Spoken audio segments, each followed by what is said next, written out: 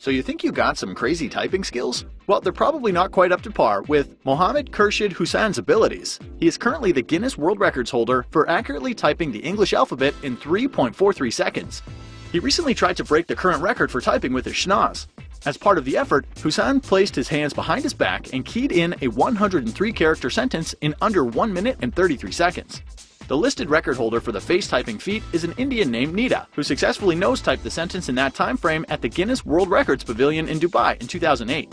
Hussain shattered that previous record by using his nose to type the sentence in 47.44 seconds. It's not yet official, as he hasn't received the confirmation paperwork from Guinness World Records. The newest nose-typing accomplishment isn't his first either. Hussain explained, "This is my second attempt to break the record. A few months ago, I typed the sentence with my nose in 54 seconds, for which I am yet to receive the certificate."